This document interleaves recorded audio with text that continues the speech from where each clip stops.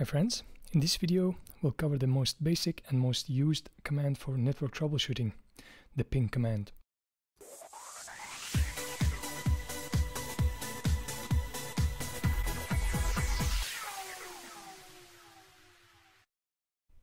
Ping command is available on all operating systems and used to establish whether a private or public connection between two systems is up. For example, if a website is not accessible, you can use the ping command to check the connection between your machine and the web server and see if the issue is a broken cable, your network card, router, ISP, or the remote host. Instead of checking all your hardware, using the ping command will save you a lot of time. Ping command has multiple options, but the most basic form is to just type ping followed by the address of the machine you want to check the connection to. The address of the machine can be an IP address or the host name.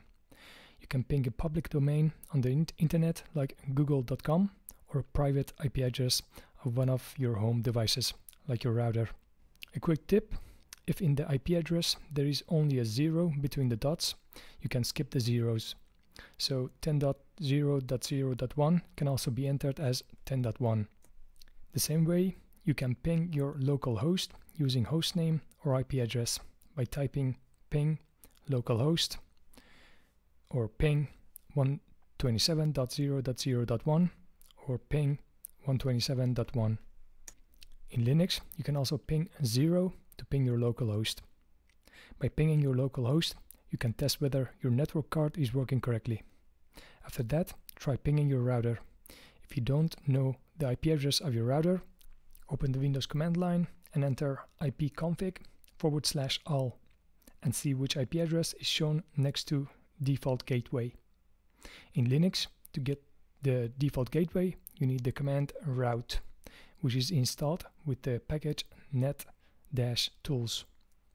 Using your Linux distro package manager like apt or dnf, install net-tools and then enter route to get the routing table, which includes the default gateway. For more information about apt or dnf package managers, watch my video on the subject. If the receiving machine is up and there is a connection to it, it will respond to the ping command with a reply. Assuming you have pinged the domain name and there is a reply, the output of the ping command shows the IP address of the domain name, how many bytes are sent for each ping, the response time in milliseconds for each ping, the TTL, time to live, which I'll explain more by the end of the video. Then there is a summary of how many packets were sent, received or lost, and the response time. When pinging the IP address, by default you don't get the domain or host name, unless you use the -a flag. This works for both public and private IP addresses. If you get request timed out, it means the connection is down, but where the connection exactly is down is at this moment unknown. The problem could be local with your home network, the internet service provider, or the remote host. You can narrow this down by pinging other websites like google.com, which should always be up. If you get a reply, then the problem is probably with the web server that is not responding. If you get no reply from google.com either, then the problem is at your local network. That could be your router, broken cables, disconnected Wi-Fi, or your network card. The following public addresses are often used for troubleshooting. By pinging one of the public IP addresses instead of google.com, you can check if the issue is with DNS. DNS, which stands for Domain Name System, is for resolving IP addresses to domain names and vice versa. If pinging google.com didn't work, but pinging the IP address of Google DNS did work, then that means there is an issue with your DNS server. In Windows, you can try fixing it by typing ipconfig/flushdns.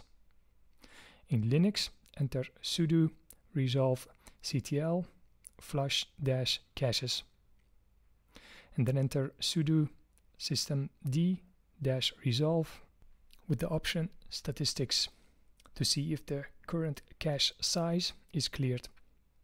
You can also check your DNS settings on your network card.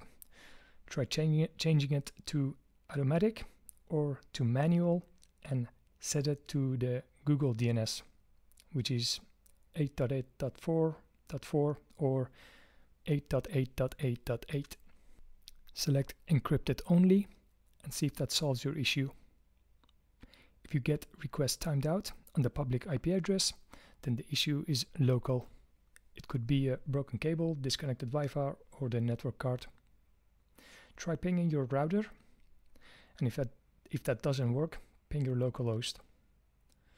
To solve any local issues on your Windows computer, you can try resetting the network settings. Ping command has many options, which you can explore by typing ping / in Windows or ping-h in Linux. You can also access the manual page in Linux by typing man ping, which provides a more extensive information. The ping options are different per operating system. Ping time or latency is the time it takes for a data packet to travel from your device to the destination and back in milliseconds. And this is influenced by your geographical location, internet speed, wireless or wired connection, outdated router, network congestion, or applications running in the background. Ping time is an indicator for network performance quality. Most of the times, gamers want to have as low latency as possible to reduce laggy gameplay in online games. In general, the lower the latency, the better. TTL, or time to live, is the time that a packet should exist before being discarded, also known as packet lifetime or hop limit. This prevents packets from moving across the network indefinitely. Each operating system uses different TTL value. Here are the most common TTL values and their corresponding operating system. Each time a packet goes by a router, the router subtracts 1 from the TTL value. When the TTL is 0, the packet is discarded. Using tracert command in Windows or traceroute in Linux, you can see which route the packet takes to a remote host. In Linux, you can install traceroute using your package manager. Tracert shows the amount of hops, which in return helps to calculate the operating system of the remote host. Here the ping command shows a TTL of 57 and tracert shows 7 hops to the destination. Because each hop is a router and each router subtracts 1 from the TTL value, 7 plus 57 adds up to 64, which means that the destination operating system is Linux based. Using the -t flag in Windows, you can ping a host continuously. In Linux, this is the default without any flag. If you have a remote host, like a virtual machine, which you have rebooted, you can send it a continuous ping to see when it's powered up.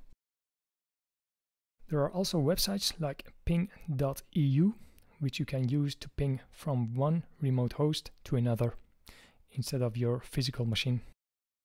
To recap, use the ping command to isolate the issue as much as possible by pinging your local host, router, google.com, or the public IP address of Google DNS.